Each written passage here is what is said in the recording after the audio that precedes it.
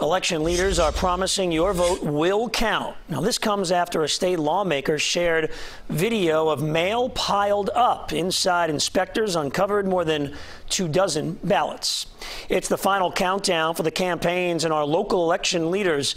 Meanwhile, CBS 4's Jessica Vallejo has more on the steps they're taking to keep your vote safe.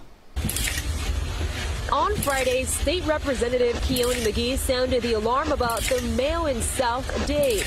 This video posted on McGee's Twitter showed vote-by-mail ballots for this upcoming election and other mail stacked in a room at the U.S. Postal Service and Princeton Distribution Center in southwest Miami-Dade.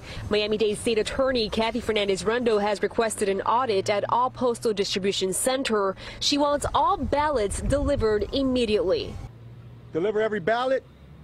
Count every vote. Just a day after McGee, the State House member who is running to be a Miami-Dade commissioner, led a rally to protest for the Postal Service delays. We don't want the politics. And we're sick and tired of people telling us that every vote matters, when in fact, we know votes are being suppressed, no longer at the ballot box, but at the post box. His opponent, Elvis Maldonado, is also concerned. The fact that we have thousands of mail and absentee ballots that are bundled here, laying on the floor, is a disgrace and a shame.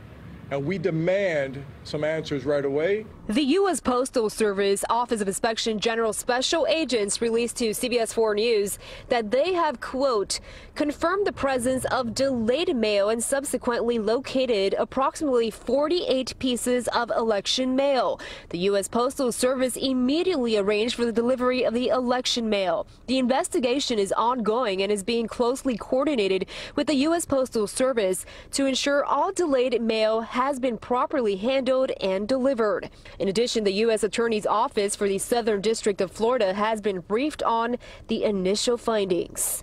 And the Miami-Dade Elections Department tweeted that 6 ballots inbound from voters to the Miami-Dade elections were delivered last night and that they are being processed. But these voters want their votes to count.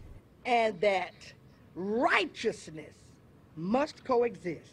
Now, if you did vote by mail, you can go to the Elections Department website to see if your ballot was received. If not, you can vote in person on Tuesday. In Coral Gables, Jessica Vallejo, CBS 4 This Morning.